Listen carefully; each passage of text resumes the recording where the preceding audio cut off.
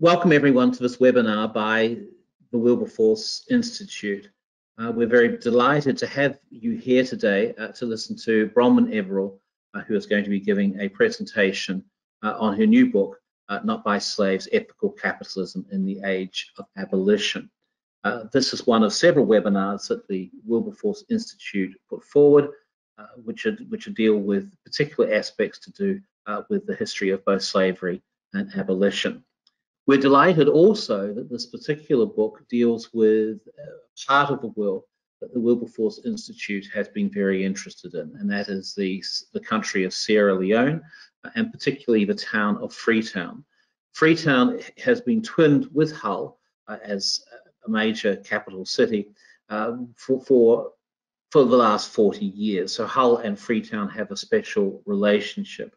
And what I'd like to do would be to play very quickly a short video from the chair of the Freetown Society in Hull, Kate Allen, mentioning the links between Hull and Freetown. I'd also like to mention that the mayor for Freetown gives her regrets that she is unable to provide a short video for us. She has pressing concerns in that particular town, but she sends us her good wishes for this twinned event between the Freetown Society and the Wilberforce Institute. Hello, I'm Kate Heinzen, Chair of the Freetown Society. We're delighted that this excellent event has been part of our celebratory year, marking the 40th anniversary of the twinning between Hull and Freetown. Thank you very much, Kate. The subject of today's talk is a wonderful new book by one of the most important scholars working in the field of West African history, also working in the fields of emancipation studies and abolition, and economic history, connecting capitalism with slavery and emancipation, especially as it relates to West Africa and to Sierra Leone in particular. What we would like you to do, if you have questions for any of the participants, and if you could please note which of the participants you're interested in talking to, could you send your question using the yellow arrow at the top right of your screen. You'll see there a chat function, and in that chat function you can put down your question. Those questions can then be conveyed to me, and I'll present those to the panelists at the conclusion of their discussion. So let me discuss a little bit about Bronwen Everill. Bronwen Everill's new book goes by the enticing, embracing title, I think you could say, of Not Made by Slaves, Ethical Capitalism in the Age of Abolition. Bronwen will outline the themes of her book in her 20-25 minute discussion, but very briefly, her book connects to some very contemporary themes, especially the responsibility of consumers in capitalist societies to act ethically in their shopping preferences. As Bronwen notes in a blog on her new book, shopping for racial justice and shopping and racial justice are not just important now, but were important in the age of abolition in the early 19th century. Using one's buying power to support causes one believes in and to effect change is not new, but is always revolutionary and transformative. And she notes attempts to use buying black to improve the circumstances of people in the black diaspora hark back to the late 18th century. By the mid-19th century, both black and white activists were involved in promoting active consumption to try and combat the institution of slavery. And this book and this presentation today will talk more about these particular subjects. I'll just say a few words about our speaker today, who is a very important historian in the fields of West African history, capitalism and slavery, and emancipation in general. Bronwen is a 1973 college lecturer in history at Gonville Caius College at University of Cambridge. Educated at Harvard, Oxford, and King's College, she's taught at Warwick and had an Leverhulme Early Career Fellowship at King's College in London before going to Cambridge, where she teaches a number of fields, including world history, imperial history, African history, and the history of emancipation. She's the author of the very well-regarded Abolition and Empire in Sierra Leone and Liberia, published in 2013, and with Joshua Kaplan, has written The History and Practice of Humanitarian Invention and Aid in Africa. She has a large number of articles in addition and chapters and books which focus on humanitarianism, the economic history of West Africa, and Sierra Leone's civilizing mission in the 19th century. It's my great pleasure, therefore, to introduce Dr. Bronwen Everill to talk on her book, Not Made by Slaves, Ethical Capitalism in the Age of Abolition. Bronwen.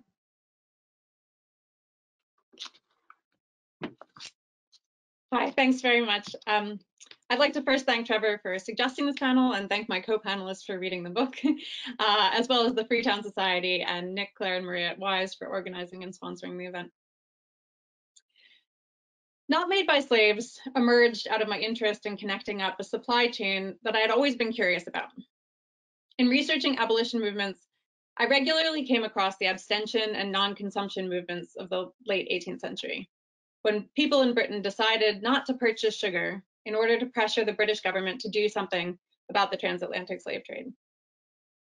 The 19th century free produce movement was similar, pressuring consumers to buy goods made by free, that is, not enslaved labor.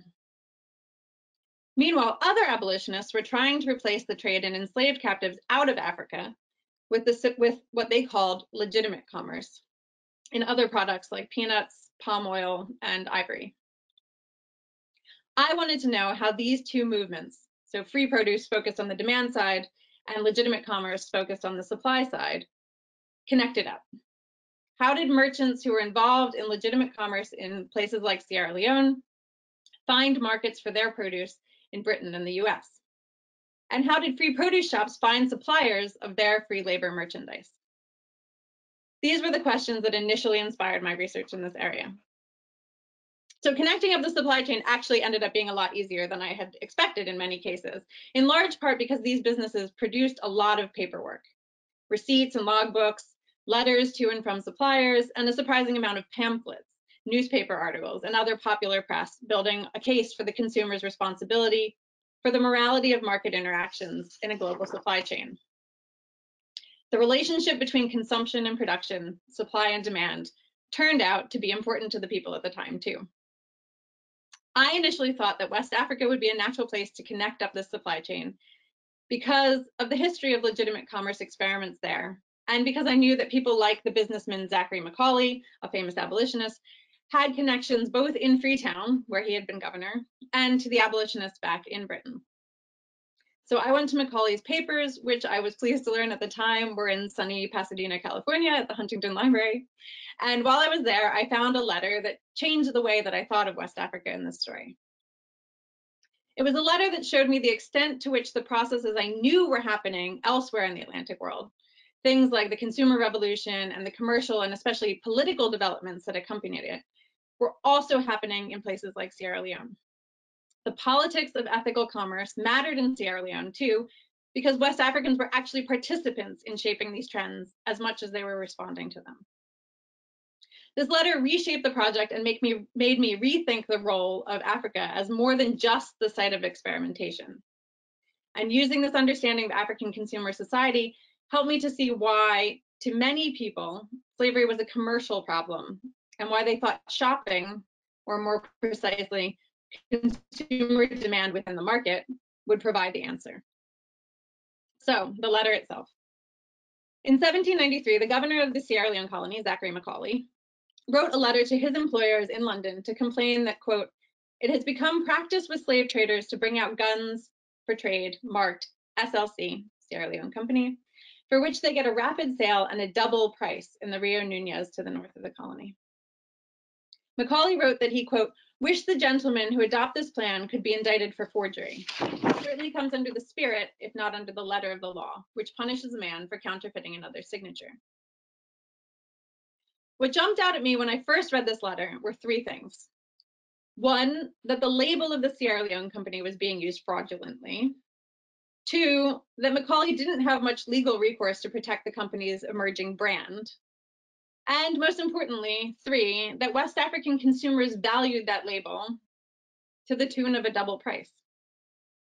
I'll explore some of these themes in a little bit more depth, and then explain how this led me to my view that a perspective that includes West Africa casts abolitionism as a very different project than we may have considered it before. We think of ethical labels like the Fair Trade Yin-Yang symbol or the Rainforest Alliance frog, or of labels associated with ethical companies like Tom's Shoes or Gap's Red campaign, as a normal part of our shopping experience. But identifying and guaranteeing a product as having an ethical connection, even a product not made ethically, but supporting an ethical cause, was something that businesses like the Sierra Leone Company and other abolitionist businesses were innovating. In another different letter to Macaulay from his wife, Selina, she commented that one of her acquaintances in Britain had said that, quote, her vanity is saying, tell these good ladies that I use East India sugar, because sugar from India rather than from the Caribbean was assumed to be produced by free labor, and so became the acceptable brand of sugar for conscientious consumers. Even though she was not necessarily a proponent of the anti-slavery movement, Selina's friend was driven by concerns of fashion to at least tell her friends that she used East India sugar. The danger here, of course, was that without some obvious sign or label or distinguishing feature, ethical goods were always at risk of fraud. Selina's friend could tell her friends that she used East India sugar, but how could they make sure she actually did? As historian Anna von Kett discovered, quote, since slave and free cotton were visually identical, the whole operation relied on trust. The first abolitionist logo was the Wedgwood design, the famous kneeling man in chains asking, am I not a man and a brother? In telling the story of early abolition campaigns, Thomas Clarkson himself wrote that women wore that Wedgwood design as hairpins, and men used snuff boxes inlaid with the design, although he doesn't mention whether the tobacco in those boxes was produced by enslaved labor. Sometimes buying branded objects contributed to fundraising for abolitionist charities, but just as often the design was added to normal fashion in order to advertise the wearer as a supporter of the abolitionist cause. This was abolitionism as fashion. The strategies designed to protect abolitionist consumers, things like brands, labels, marks, and dedicated stores, were largely there to build trust amongst them that a global ethical supply chain could be regulated, to ensure the consistency of consumer political action, and to preserve the reputations of both merchants and consumers as truly and consistently adhering to their moral principles, not simply behaving faddishly or naively. The disconnect between the objects themselves and the claim to morality required some additional signifier of the ethical value of the good. A sugar bowl was not inherently good or bad, but giving it a label and marking its association with a political value could work to convert it into an ethical object. But the development of an abolitionist brand as political fashion, marketed at middle-class consumers, created some price incentives to counterfeiting or simply misusing abolitionist products. And so concerns about fraud also arose because genuine participation in ethical consumption often cost more. The inability to determine the source of goods supposedly produced without slave labor plagued those dealing in sugar and cotton, as suggested by an advertisement placed by the London merchants Smith and Leaper. They listed their refiners and inspectors, pointed to their price premium, and gave consumers information about how to judge East India sugar by texture. Charging premium prices for free produce manufactured goods could make up for the high price of sourcing ethically. But high prices also incentivized counterfeiting, like that experienced by Macaulay in 1793. Which brings us to the most interesting thing about the letter, the fact that West African consumers were willing to pay twice as much for Sierra Leone labeled goods. The Sierra Leone Company was following standard Atlantic trading practice in assigning the goods sold by the company with a mark.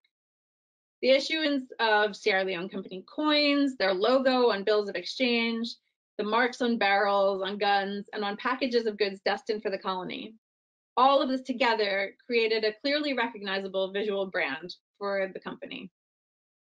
Following closely on the heels of the precedent set by Josiah Wedgwood and the Society for Effecting the Abolition of the Slave Trade, the political value of this mark was what it signaled about the purposes of the Sierra Leone Company and Freetown's reputation as an anti-slave trading colony. Macaulay and the Sierra Leone Company knew that reputation was an important component of ensuring a market for their products.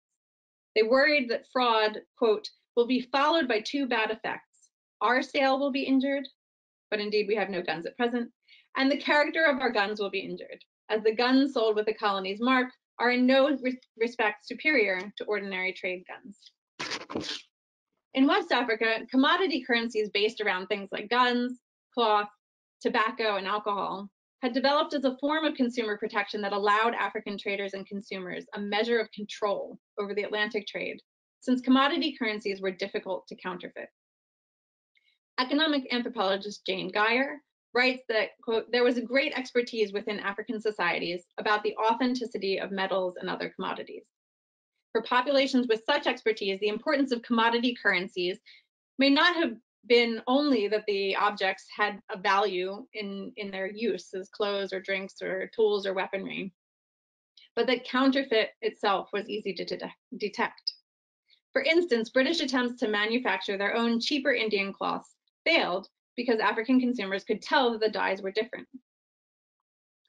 And an early 19th century commentator noted that Senegalese merchants, quote, can accurately distinguish Indian produced cloths from those manufactured in Europe. African consumers were discerning, but if the visual clues of company marks on goods could not be trusted, then the colony's efforts to establish itself as a hub for legitimate commerce and a market for local producers who wanted an alternative to the slave trade would be wasted. Macaulay didn't necessarily have to worry. Fakes like the counterfeit SLC gun were not necessarily seen as fraudulent by African participants in the colony's trade. Forged money could be as good as real money in a system in which credit offered by state banks or merchant banks was loosely regulated. Fake goods could have their place within consumer society, in Africa as in elsewhere, where originals could be beyond the budgets or requirements of consumers. In fact, sometimes a fake and the demand for a fake, like the example of British printed cottons that grew out of Indian chintz in Britain, could create an entirely new market. An excavation in the 1950s in Nigeria discovered an African-produced imitation Wedgwood design from the early 19th century, suggesting that locally produced versions were acceptable as alternatives for the expensive imported brand. As historian Maxine Berg points out, even Adam Smith argued that we take pleasure in the ingenuity of imitation. For West African consumers, what was more important than fake or original was that the customer had access to someone they could trust who would not try to pass off a fake as an original, either in quality or, more importantly, in price. Trust in the shopkeeper could overcome the fundamental information deficit at the heart of transatlantic commerce. What African shoppers relied on was the reputation of their merchants. As the Sokoto Caliphate's philosopher-poet Nana Asma'u wrote in 1831, quote, be fair in all your dealings, even about the smallest thing. Do not dupe people headed to the market to sell. It is wrong, like reclaiming gifts you have given away. Those who are untrustworthy hereafter will have no trust left. Developing a relationship in which consumers could trust the shopkeepers and itinerant merchants not to try to pass off a fake as an original was a crucial part of the commercial process, one that states and colonies throughout West Africa were concerned about as Atlantic commercialization and perceptions of corruption and greed associated with it were spreading. And so one way African consumers ensured that the quality of guns was not below their standards was through reputation. If the Sierra Leone Company established a reputation for having good quality firearms, they would be able to continue to trade and charge a premium price for a reputation for quality. African traders who purchased goods with the SLC mark were willing to pay more not to pay with slaves and not trade with enslavers, they thought, to get better quality of goods. Macaulay feared for the injury to the character of the Sierra Leone Company labeled guns because he worried that the appearance of poor quality ordinary trade guns, those possibly made with industrial pipe or with a welded barrel, which could cause injury to the person firing the weapon, labeled with the colony's mark would undermine their reputational premium. Macaulay wrote that local Temne leaders, Pa London and King Jemmy, pressed much to have the price of camwood raised from 4 bars, the price we have given since the war, to 5 bars, and they insisted on the example of Buns Island, this local slave trading port. But Macaulay told them, quote, that our goods were of the best kind and we could afford no more than 4 bars. Macaulay wanted to promote the brand of the colony by refusing to devalue the price of the company's goods. So many traders like Pa London and King Jemmy would naturally have expected their prices to rise as Freetown brought in more competition and buyers for their produce. The company's store's interest in keeping control of its brand then was an attempt to differentiate its products and separate itself from the field of competitors in terms of both price and brand identity, to keep the purchase cost of African goods for export low and the value of Sierra Leone company merchandise high.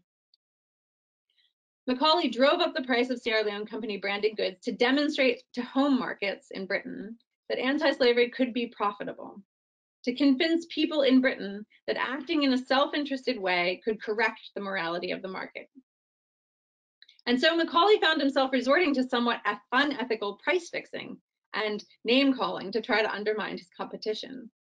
Businesses needed to be creative in alerting their customers to ways of determining authentic free produce goods, but they could also use accusations of fraud against other traders to reassure their own customers and generate consumer loyalty through reputational advantage.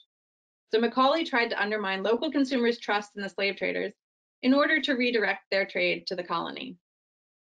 He wrote that, quote, "We showed them how Mr. John Tilley, a nearby slave trader operating from Bunce Island, had artfully lowered the price of slaves 40 bars, in the purchase of which he had no competitors, that he might be enabled by his immense profits on slaves to pay a higher rate for tamwood, the trade in which we, the Sierra Leone colony, contended with him for."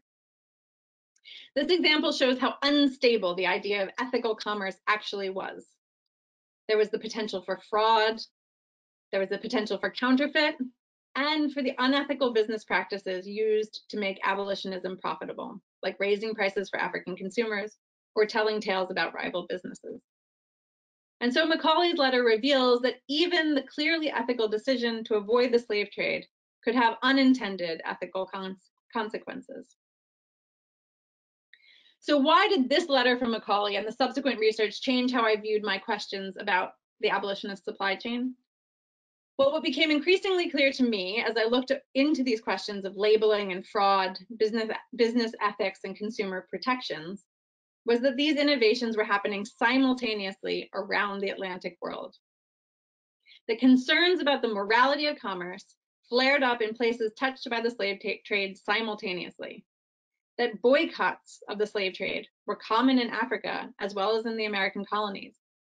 That, in fact, for many people in West Africa, as much as in Britain or in some northern US states or in Haiti or in France, the slave trade, and later the use of enslaved labor, was a consumer problem that required a consumer solution.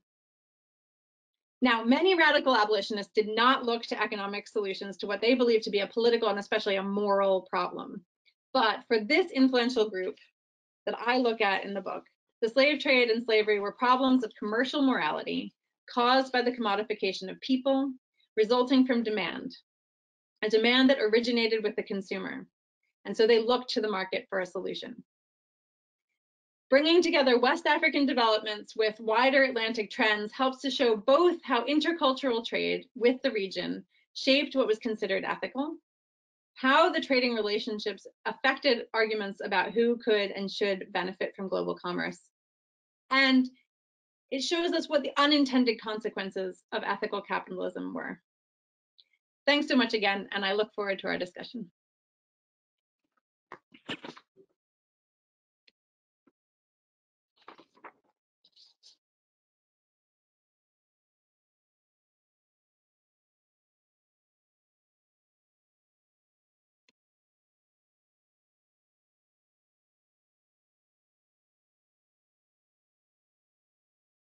Thank you very much, Bronwen. That was fascinating.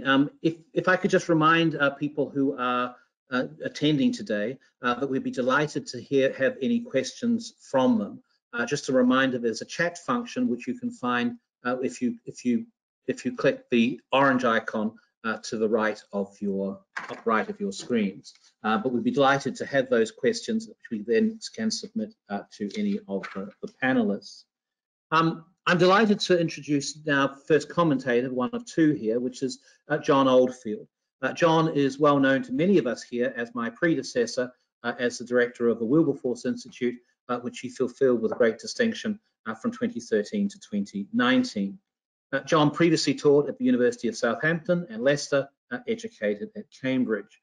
He's the author of The Transatlantic Abolitionism in the Age of Revolution, an international history of anti-slavery from 1787 to 1820.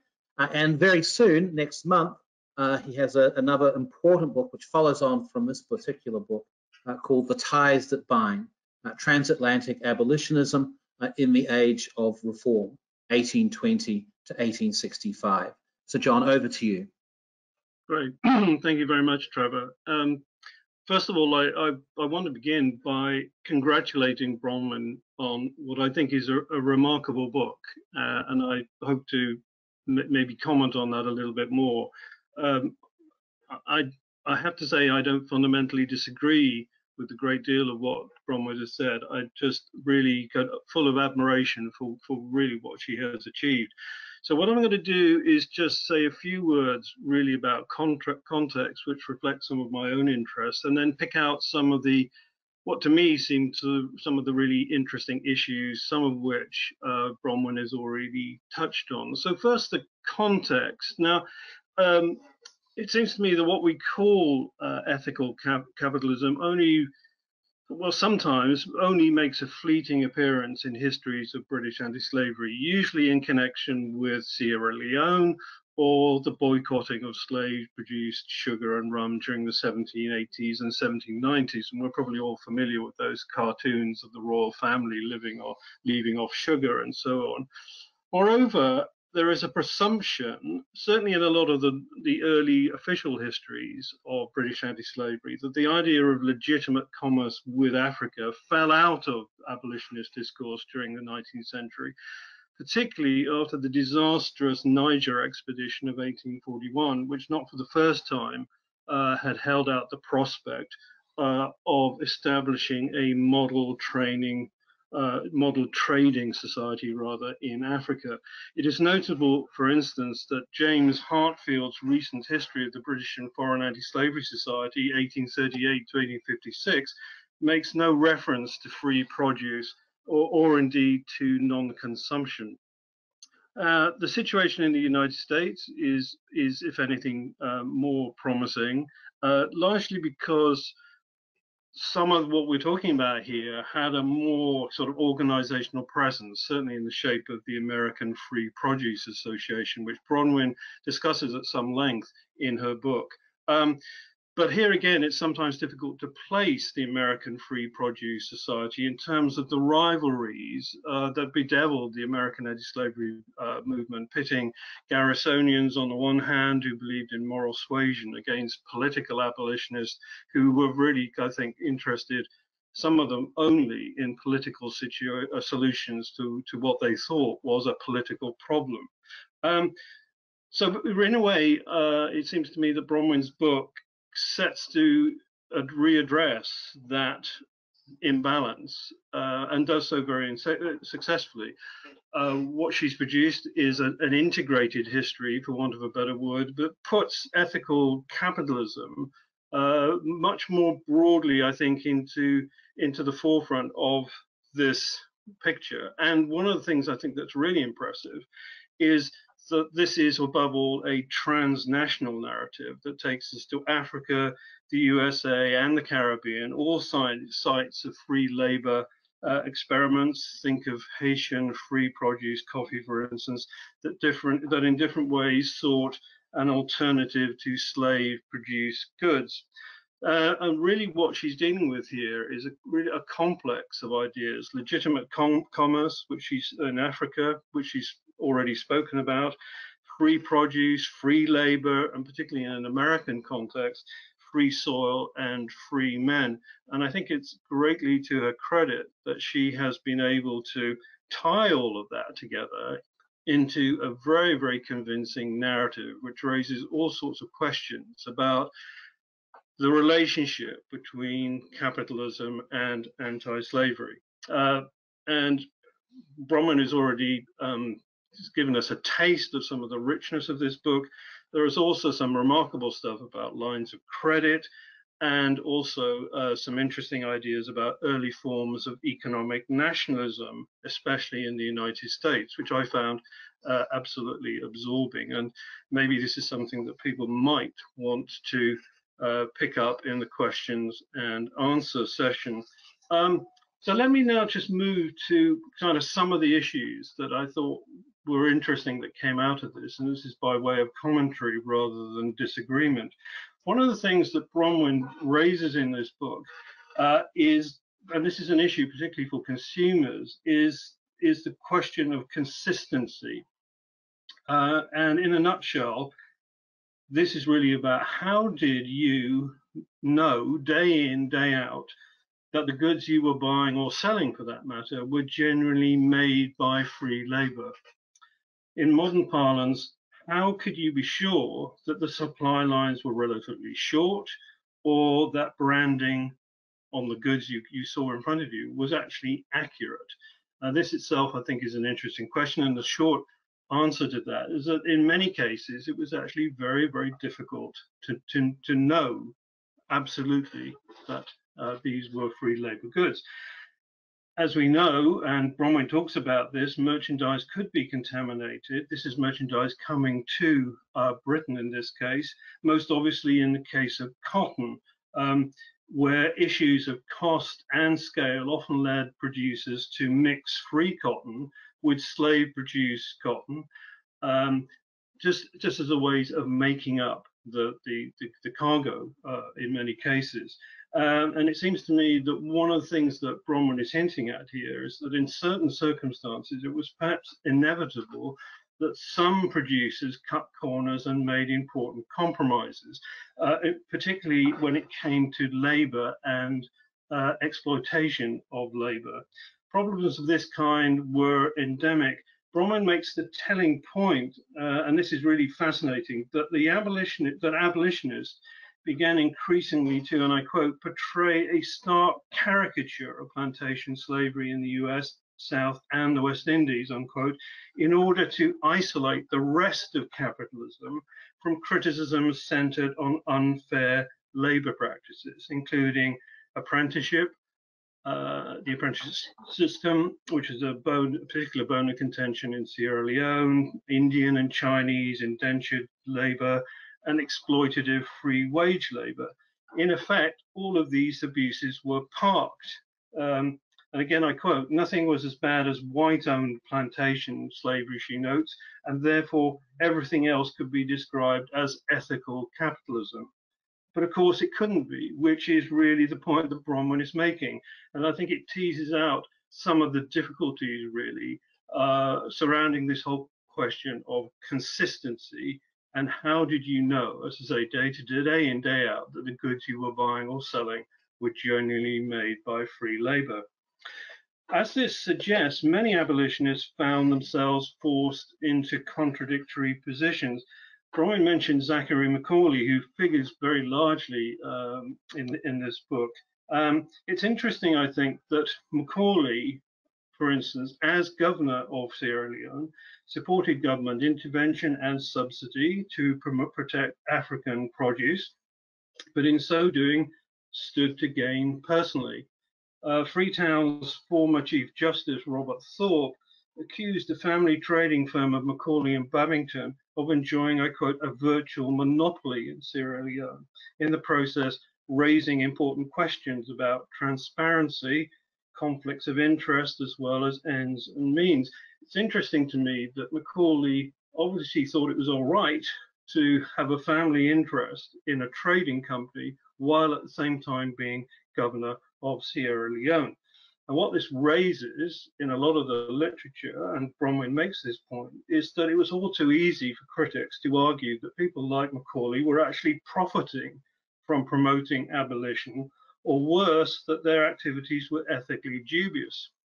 And there's an interesting argument in this book, which Bronwen has already touched on, which is to do with the question of, and this is in an era of the non-profit, the interesting discussion about, was it ethical actually to be making profits in what was supposed to be ethical trade? So this is, I think, something that, again, is really absorbing, and it's one of the interesting issues that Bronwen very effectively teases out, I think, in this book, and makes us really think about issues like this. Even those with the best of intentions might find themselves severely compromised. Take the case of James Forten, an incredibly successful black businessman whose sailmaking firm in Philadelphia consistently made use of slave-produced cotton for his sales, largely out of necessity. And I say that because during the 1810s and the 1820s, when Forten was working and operating, there was very little non-slave produced cotton that he could have drawn on. So basically, his options are limited. Of course, he could have taken the radical action of saying no, but the point is that that may well have destroyed his business and put in jeopardy the lives and livelihoods of the many black people he employed. And at one point, he was employing as many as 30 workers. Forten is not alone. Other black businesses during the middle decades of the 19th century had ties with the slave economy, notably those involved with sugar refining. True, these businesses were important to the black community, but here again, we are talking about competing interests, those of black entrepreneurs on the one hand, and those of slave owners or white employers on the other. In situations such as these, what did it mean to be an ethical consumer, or indeed, what did it mean to be an ethical producer? And I think these are questions that are in some ways difficult to resolve, but nonetheless, I think Bronwen does a fantastic job in sort of teasing these out and confronting us with really some of the difficulties and contradictions in this whole landscape of ethical capitalism in the age of abolitionism. Now, some of this may be very familiar, and in a way it is, because as Bronwen and I think Trevor mentioned, this is a book which is very much touches, I think, on the present. As consumers, we are all too familiar with many of the challenges Bronwen describes, just as we are sometimes confronted with our own sense of powerlessness, particularly when it comes to making the right consumer choices. And it seems to me that not least one of the merits of Bronwen's book is that it helps to contextualize current debates about fair trade, risk, and corporate social responsibility. It's very difficult to read this book, I think, without those issues and our present situation very much in mind. And I think the epilogue of this book, everyone interested in those kind of issues should really read the epilogue to this book, because it's incredibly sharp and relevant and thoughtful. So there's lots to admire here, but I wanted to end by drawing attention to something else. And Bronwen has hinted at this, and I think used the same term in her presentation. One of the things that she's really insistent on, and I agree with this, is that we should not see Africa simply as a site for experimentation in commercial abolitionism, but see Africans as active participants in emerging debates about global trade, labor relations, and land use. And this, I think, this idea of agency is very evident in things like boycotting the Atlantic slave trade, and Bronwen has some fascinating material about this. It ranges from that to constructing new ideologically orientated states, mainly Muslim, that challenged British and French encroachments in Africa in the 1880s. Here again, her book fills an important gap, offering a genuinely transnational account of the complex relationship between abolition and capitalism. I think I should probably leave it there, because I suspect Richard will also have lots of things to say, and I think our listeners, I hope, will have lots of things to say for themselves. Thank you.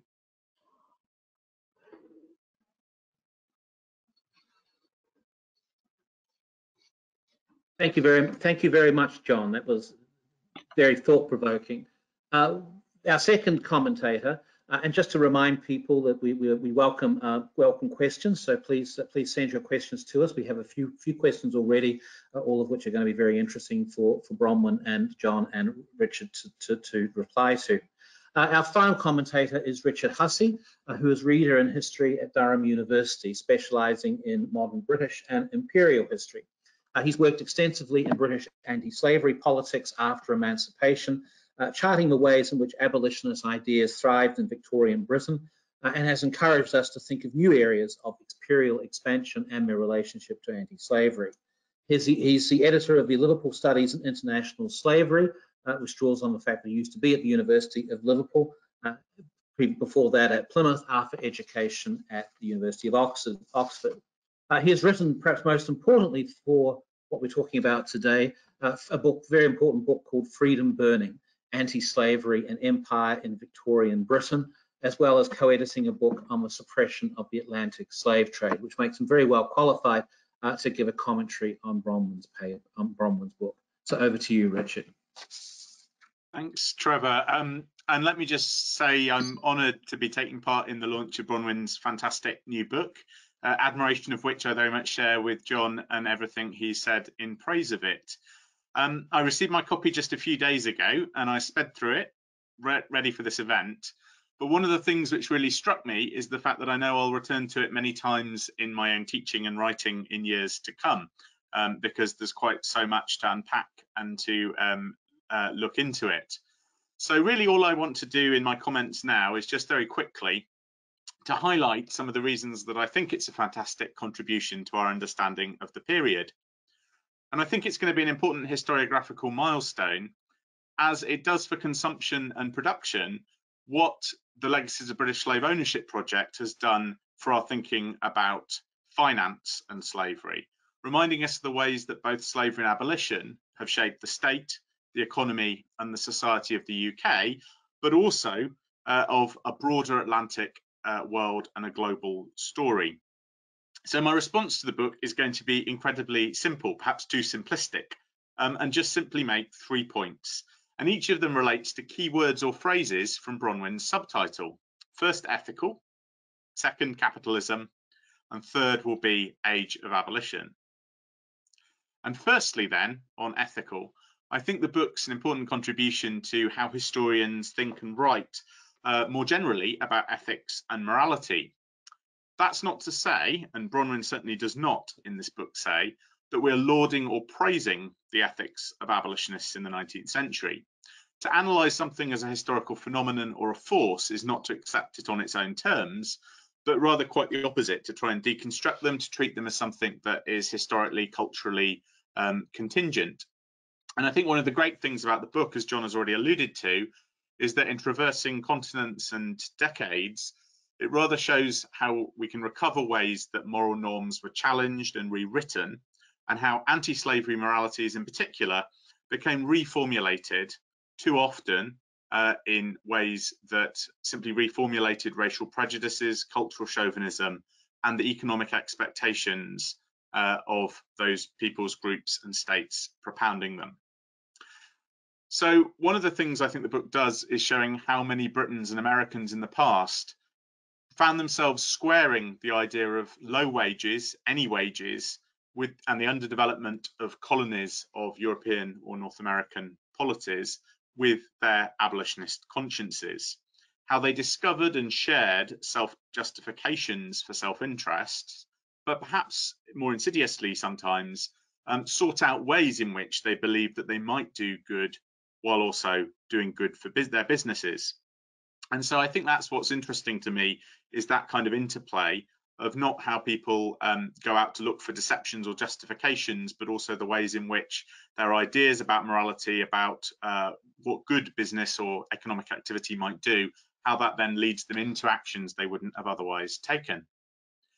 And some currents of thought, as Bronwen traces in the book, did assume a degree of sacrifice or self-denial, abstention, at least in the short term, in actually withdrawing from consumption of cheaper goods produced by slaves, or of seeking to pay a bit more or even abstain. But as we know, the abolition of slavery did not mean the end of imperialism or racism or economic exploitation. And what I think is important is that the book helps us understand, as we're all too aware of in our own time, that the abolition of slavery did not make Black Lives Matter and did not mean any broader economic equality. The limits of abolition and its flaws make it important to investigate its moralities and its ethics. And so, as Chris Brown had shown in his book, Moral Capital, we need to treat religious, moral, ethical motives as being historical contingent constructions of culture and of argument. So I really welcome Bronwen's book in advancing the ways that historians can historicise moralities and ethical systems, just as we historicise markets and economic systems as cultural human constructs. To try and understand a morality or a system of ethics in the past seems to me a really valuable and important thing, and not simply to hold it up to our standards or expectations today, but rather to try and understand why it is that people at the time, or the degrees to which they could have really believed that what they were doing was good, and the ways in which they thought self-interest and morality might interact, of when they conflicted and when they would complement each other. Secondly, I think the book offers a really important entry into a flourishing field that's been labelled the new history of capitalism, because it emphasises that both slavery and abolition has existed within, and indeed changed, those processes of financialisation, commodification, long-distance exchange and economic growth that are dubbed and rolled together as capitalism. And however, what I really like is the way that the book emphasises differences in thinking and practice about different parts of capitalism, to breaking it down from being one big thing. So I think this will help scholars going forward focus on distinctions between consumption and production, and the contingent changes and relationships between both in different geographies and different periods. What emerges from Bronwen's book is that these ideas didn't come as part of an ideological hegemony of new capitalist thinking, but rather from contested myriad processes in which female consumers' preferences and Africans' expertise were as much historical agents as Adam Smith or William Wilberforce. And the way, for example, that she uses Senegambian fables about debt was probably my favourite section of the book, at least from the perspective of a geeky historian researcher interested by how scholars integrate different types of sources. It just seemed like that was a really brilliant moment in how she was able to integrate the fables and understandings of debt there, and show how they shaped action and shaped the contours of the Atlantic world and this age of abolition. And that brings me on to my third and final point for my remarks, which is about that phrase, age of abolition. Because as I've already alluded to, the book shows how new formulations of racism and inequality could still get reinscribed in an age of abolition. Bronwen's book's a reminder that the abolition of slavery as a legal institution in many 19th century polities did not unfold in an inevitable or a uniform pattern. Instead, we need to understand a vaster age of abolition. A vast age of abolition, as she shows, considers not just the connections between Anglophone and European empires of the North Atlantic, but also the ways in which West African peoples shaped history with their ideas and actions. And I think just few scholars probably have the ability to incorporate, in the way that Bronwen can, archival research across those continents, those very different archives, to understand what it is, both in terms of the document collections being used, but also the cultural political context in which the letters and records that she's drawing on come from. So I think we'll all be very much appreciative of that ability. The phrase John used was integration, to try and bring together that body of archival ideas and show the connections and clashes and contests that went on there. So I really also want to welcome not only the fact that it covers a vast geography, but the fact that it picks a chronology that transcends the legal waymarkers of abolition in particular national contexts. Indeed, it helps trace developments and businesses across the decades before and after emancipation in particular societies. So it really seems to me that Bronwen's Age of Abolition reaffirms a vast geography and chronology, and reminds us of what can happen when we mix up either of the normal frames of reference that scholarship has tended to follow. But as way of a conclusion, I suppose I would re-emphasize my praise that this is a book that's going to revitalize national, Atlantic and global histories of consumption and production and slavery and abolition. And I'd really be interested to find out, perhaps this is something the questioners might well bring up, exactly how Bronwen feels the history fits into the expanding and very often ahistorical work that is being done in business studies on consumption, on corporate social responsibility, the kinds of themes that we're aware of as citizens, as John said, but which are also part of a kind of theoretical literature, often within spheres in business schools. And so I'm kind of interested in both how she has found and interacted with the literature that's produced there, but also how she thinks the book will be consumed in those settings and the ways she hopes or the way she fears it might be received and used there. But my main conclusion, as I say, is just that I'm sure readers from a whole range of different academic disciplines and backgrounds, but also non-academic readers, are going to find that it helps them think much more deeply about some of the most important questions, both in the 19th century and today. So thanks very much, Bronwen.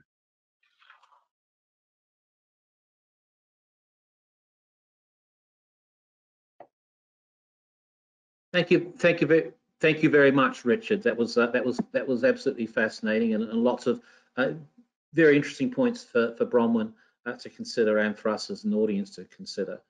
So perhaps if I could ask for the presenters, Bronwen, John, and Richard, to turn on their webcam, and we'll provide some questions for Bronwen to answer.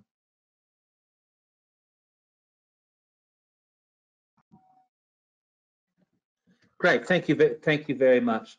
So we've had a number of questions from the audience here, who I think have been as fascinated as I have been in hearing your talk, Bronwen, and in hearing those great commentaries. And we'll also might ask you at some stage or other if there is anything in John and Richard's commentary that you'd like to comment on as well. But first we'll start from the audience first. We have a question from Ryan Hanley. The paper made him think of the not made by slaves East India sugar bowls that popped up during the 1820s. He notes that campaign was attacked by anti-abolitionists, as being a sign of corruption and self-interest. And he was thinking of people such as James Cropper, who attacked abolition, who attacked slavery while having investments in the East India Company.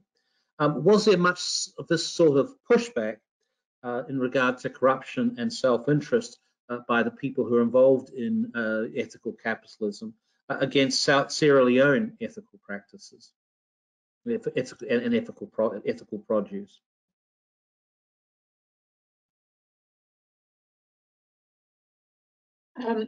Yeah, so the discussion of how Cropper and actually his partner at one point, Macaulay, were profiting from the slave trade, from the abolition of the slave trade, makes up a big chunk of the book, because as I alluded to, people are making profits off of the abolitionist campaign, and they are people who have these historic ties with the Sierra Leone Company, with government. Macaulay himself and Cropper, more famously, I guess, have all these connections to the East India trade, which then they're accused of manipulating to try to profit.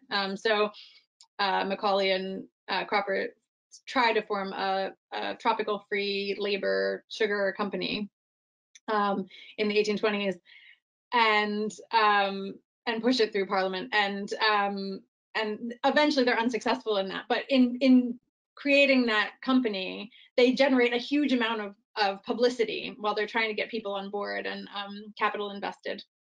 And in that you see the way that they're framing the debate and the way that they're trying to frame consumers as the sort of responsible party in the whole enterprise. And the way that they're trying to use their influence in government to undermine the sort of tariff regime that exists, that they say is countering consumer self-interest because it's making West India sugar cheaper. And so if only East India sugar was cheaper because of the more fair tariff arrangement, then people would buy cheaper East India sugar, and everyone would see that free labor sugar was cheaper, and slavery would disappear because everybody would be acting in their self-interest. And so the morality of the marketplace would correct because everybody would just be acting in their self-interest. There wouldn't be all of these hindrances to the market that made unethical West India sugar cheaper and therefore sort of skewed the whole thing. There are similar accusations with regard to what Macaulay is doing in Sierra Leone at around the same time, just a little. I mean, it happens starting in 1808, and then he has these sort of intermittent run-ins with people because there are these accusations, as John alluded to, that he is sort of profiting from his connections in Sierra Leone. He is secretary of the African Institution, which is the philanthropic body that takes over after the Sierra Leone Company is wound down and the British government takes over the running of Freetown and Sierra Leone as a colony. And so because he's doing that at exactly the same time, he's acting as secretary of this institution at exactly the same time as he's setting up his business, he awards himself prizes that the African Institution is giving out and things like this. He doesn't see it as being a problem because he's still trying to prove that ethical consumption will be better for everybody. And so if it's better for consumers, it shouldn't matter if he's profiting because it'll also be better for consumers. And it'll also be better for the producers in West Africa. So he frames it as not an ethical contradiction because everybody should be benefiting from this. Thank you. Nick Evans has a question for all three of the presenters. He asks, all of you made reference to the attempts to change the nature of Britain's trading relationship with Africa so that it became fairer. He asked, to what extent was South Africa, acquired by Britain in 1806, part of those ethical capitalism debates? Did British abolitionists in the early 19th century choose to conveniently ignore this link to slavery in the southernmost parts of the continent? So I don't know who wants to go first. Richard, do you want to give your views on that? It's a great question, which is a polite way of saying I don't think I can probably answer it adequately. But what I would say, and it is one of the striking things, I suppose, is the way that there tend to be very specific geographies that are interacting and connecting. And so I think one of the kind of clear critiques of British, American, and European abolitionist societies that are critiquing their own nation's economic relationships with Africa is they tend to follow very particular routes. Now, partly those are certain commercial routes, such as the Liverpool West Africa trade that they've studied and found about. So I think there's a kind of a very kind of myopic view sometimes of where the focus of discussion and debates are. It's actually one of the things that some of the American delegates to the 1840 World Anti-Slavery Convention bring up is the fact that their British hosts only want to talk about certain parts of the world and generally ones in which it's people other than Britons who are now at fault. John or Bronwen, any comments? Can you hear me? Yes. Yes, sorry. No, I would agree with that, and I, you know, as Nick would know, having organised a conference on this theme, we shouldn't leave out the Indian Ocean either. I mean, I think there is a compartmentalisation here that goes on, and it's you know, I mean, we could hardly criticise Bronwen for not considering the Indian Ocean in this, but I think it does, what you say about South Africa does raise really questions about, you know, how we view Africa and where we tend to research and where the archives are and access. So I think you're right, Nick, which is you know, the best I can do, I think. But Bronwen may already know more about this than I do. So yeah. No, I mean, I know a little bit about how missionaries reused the idea of the Freetown settlement when they were dealing with emancipation projects in South Africa. That is the extent of my knowledge. I'm no expert. I would just say, if there are people out there who want to work on this, it's a great idea. Look at other parts. Look at other parts of Africa and how they're fitting into this West African scheme. And it certainly fits into a long genealogy too, doesn't it? Because in sort of around 1900, you start to find people in Britain rediscovering critiques of the Boer enemy in terms of linking them to slavery. So there's probably a great chronology to build into that too. Yeah. Well, thank you. I'm sure your book, Bronwen, will inspire people to look at other sort of areas. We have a question from Gad Human. You talk to Bronwen. You talk about abolitionism as fashion. How important was abolition as fashion for the abolitionist movement generally? Yeah. So this becomes an issue because of the argument about consistency. So in order for the supply chains to adequately address the issue of the slave trade at various stages, it needs to be a cheap product that comes out at the end, right? So in order for a lot of people to participate, it needs to be cheap. And if a lot of people are going to participate, then you need to make it appealing. And one of the ways of making it appealing while it's expensive is to make it fashionable. Not that they're setting out to make this fashionable, but that it becomes a sort of idea that consistency is very important. And in order to achieve consistency, you have to have a lot of people participating. There's also anti-fashion, right? So there's another argument, which is that people should not be buying things that are fashionable because fashion itself is sort of generating this whole consumer chain, right?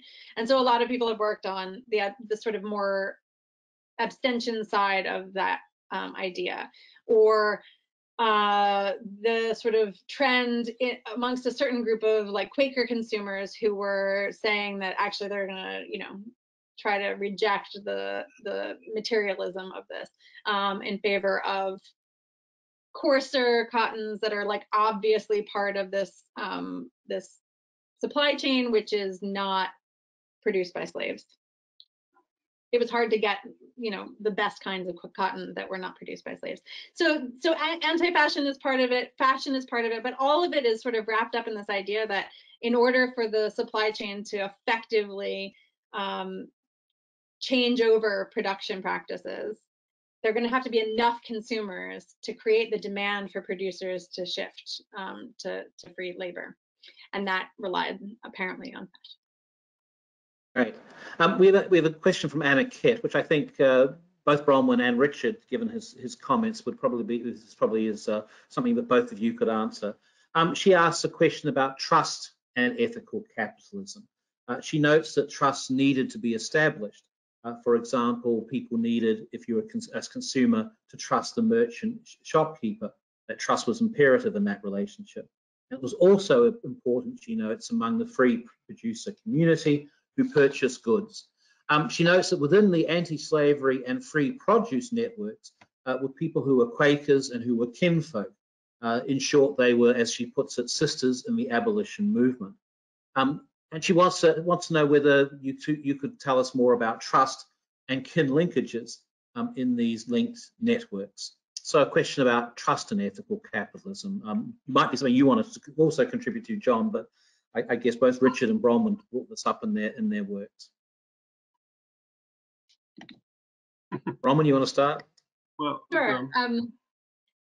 Yeah, it's one of the tricky things that emerges basically because international commerce also relies on trust, but there aren't necessarily the same intradenominational connections, or there are some kin relationships, but in Freetown there aren't really as many as there had been historically in slave trading ports where people had intermarried and set up landlord-stranger relationships, and that went back decades in some cases. So it disrupts existing trust in some ways, the establishment of this new legitimate commerce, and the establishment of new cities or new towns like Freetown, or I also talked about Liberia. And so there's a need to rebuild and establish new mechanisms for establishing that trust.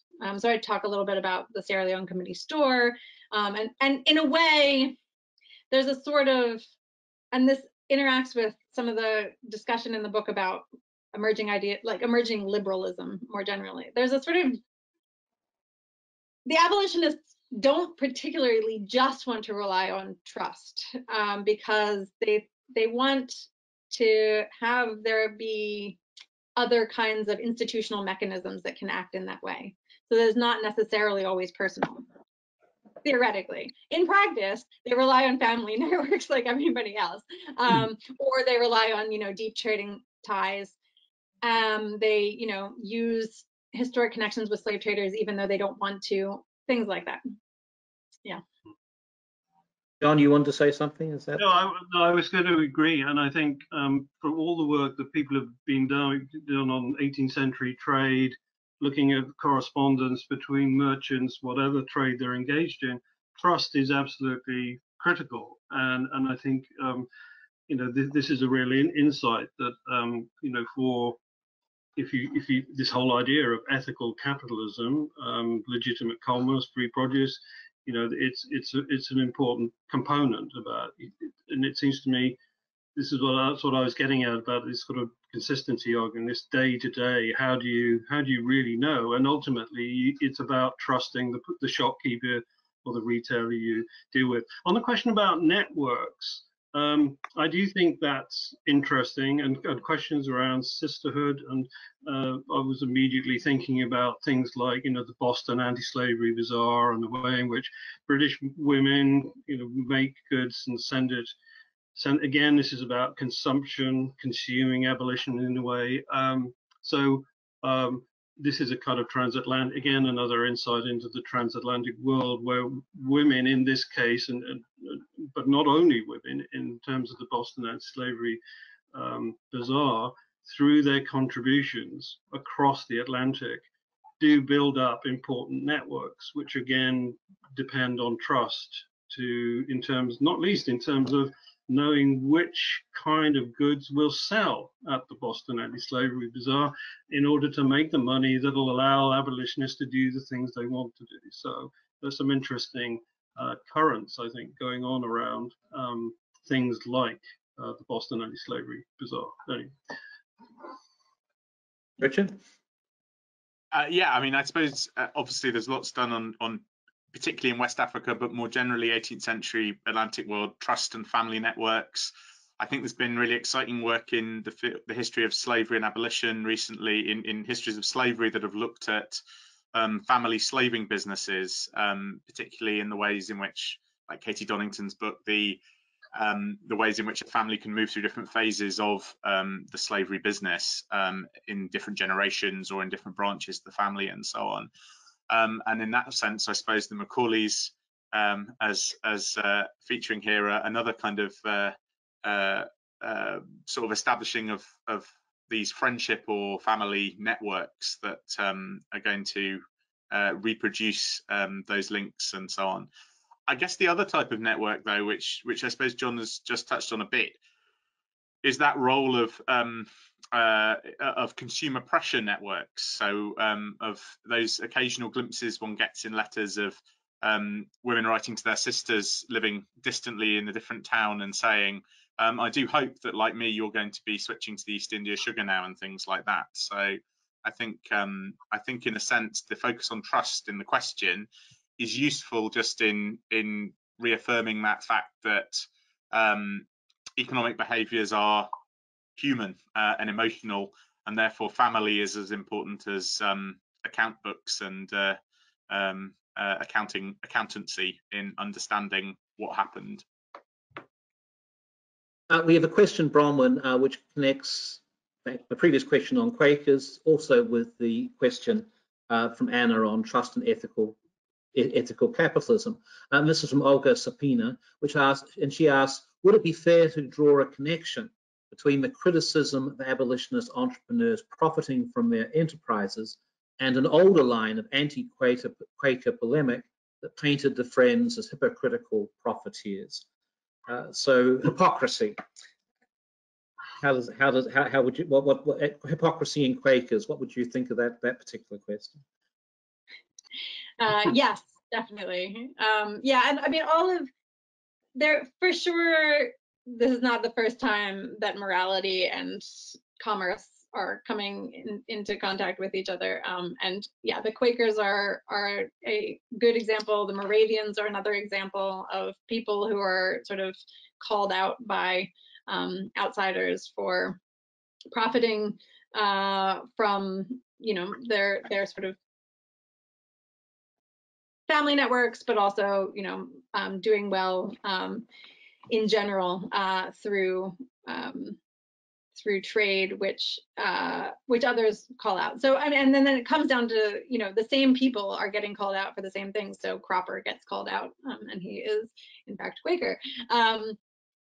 So yes, there's a long history of people who are trying to apply moral principles to commerce being sort of seen by outsiders as hypocrites because they're still benefiting from other people's, I wouldn't say exploitation, but other people's labor, or they're doing better than the community around them.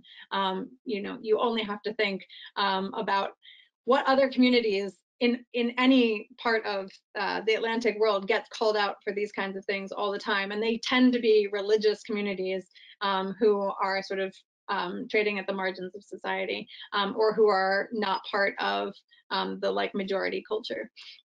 And yeah, hypocrisy is regularly called out because they're seen as representing a different moral community than the majority moral community in terms of their purchasing or their production. Great, thank you.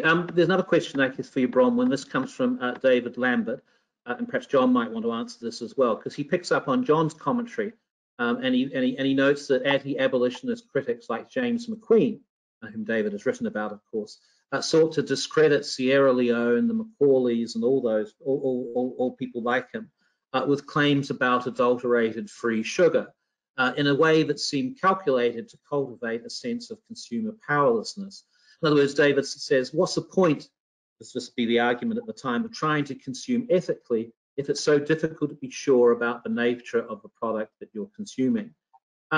He asks, do you see this as a characteristic feature of opposition to the project of ethical capitalism and a forerunner of contrarian, denialist, and post-truth politics more broadly? So it's a very small and tangential question, but feel free, all of you, to wax on that particular, I think, very important topic, which connects, I think, probably to some of the things that John says that you're talking about in your epilogue about its connections with the present day. So what might be your response of any of you to that really interesting question? Bronwen. Go ahead, John. No, well, I mean, it's one of the things that I think Macaulay in particular is very vulnerable on, and I think you know, and that's what I was getting at in my commentary. I think there is a view that I think, I don't know if Bronwen would agree with this, but I think Macaulay's view is ultimately that this is all for the greater good. So you have to kind of take all this on board, because ultimately, you know, the goal is everything will be okay.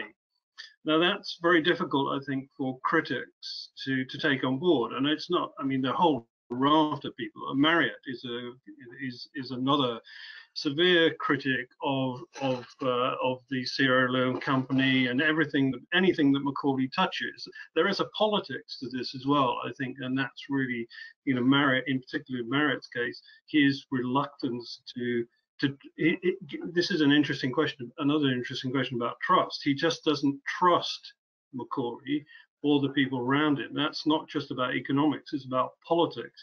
And what he's worried about most of all is that in his mind, 1807 had been a kind of settlement.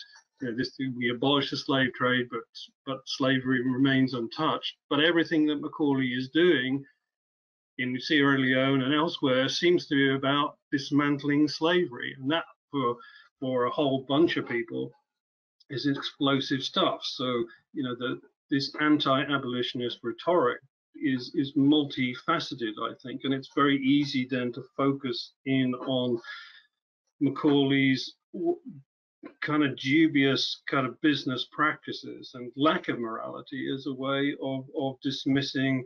It's not just about, I think, non-consumption is a waste of time.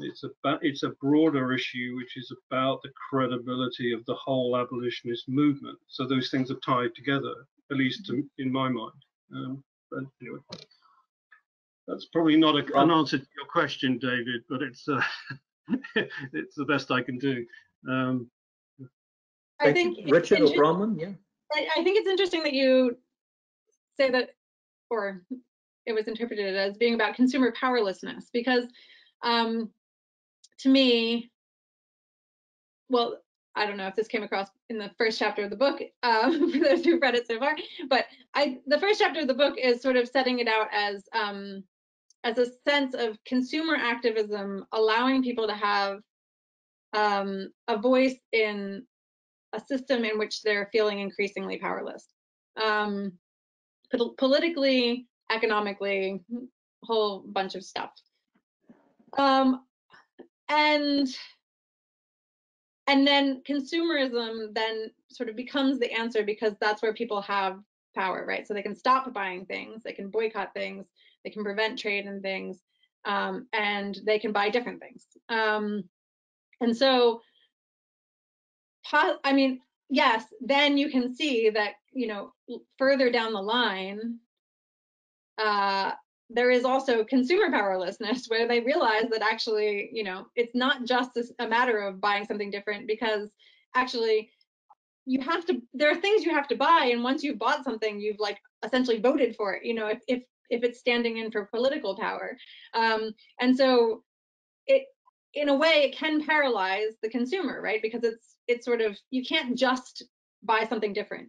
Once you know that buying something endorses it, then you have to look into everything that you're buying. And that does then create a sense of consumer powerlessness, I think. And I do think that here is one of those places where I would really easily draw parallels to today, in that, a lot of that there is a lot of consumer reaction to political problems, and that people have that same problem of, okay, but like, if I buy an ethically sourced whatever, is that actually doing anything about problem X, or is it just causing other problems further down the line? If I buy fair trade coffee from far away, am I contributing to climate change? Like, it's like everything starts to matter in a way that it hadn't before.